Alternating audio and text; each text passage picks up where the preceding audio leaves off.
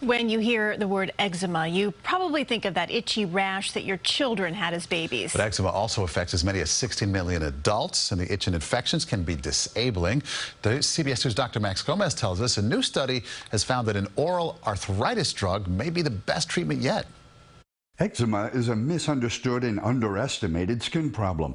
Most people think of it as a rash that most babies will outgrow, but eczema can and does afflict adults. Itching was persistent, dry skin, so I would have to apply cream every half hour. Skin infections, bumps all over my skin. Kwame Baird's eczema covered large parts of his body, from knees to face, and as a teacher who couldn't hide, it even affected his mental health. I've never felt depressed before, but I felt it in that moment. There are a number of medications that can help with eczema, but all have significant side effects or have to be injected.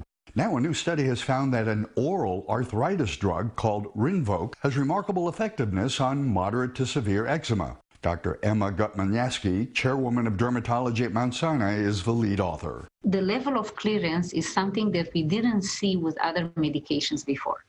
And it is an oral medication. It allows flexibility in stopping and restarting. So patients can take it for a while, they can stop it, they can take it again when they flare. Better yet, RINVOQ works within days. Kwame was in the clinical trial and saw remarkable results. I was like, oh, I'm not itching anymore. I just feel much more confident.